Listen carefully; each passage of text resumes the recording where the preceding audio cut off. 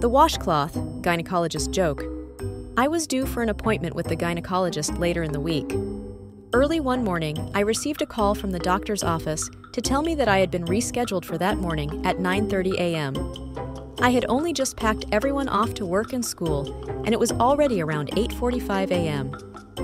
The trip to his office took about 35 minutes, so I didn't have any time to spare.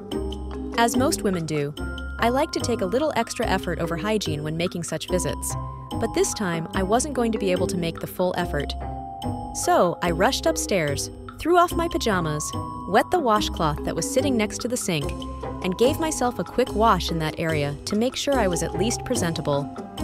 I threw the washcloth in the clothes basket, put on some clothes, hopped in the car, and raced to my appointment. I was in the waiting room for only a few minutes when I was called in.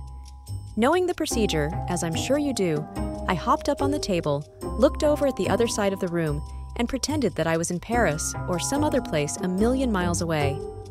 I was a little surprised when the doctor said, "My, we have made an extra effort this morning, haven't we?" I didn't respond. After the appointment, I heaved a sigh of relief and went home. The rest of the day was normal. Some shopping, cleaning, cooking.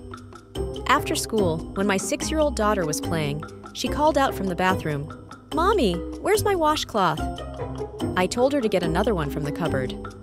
She replied, "No, I need the one that was here by the sink.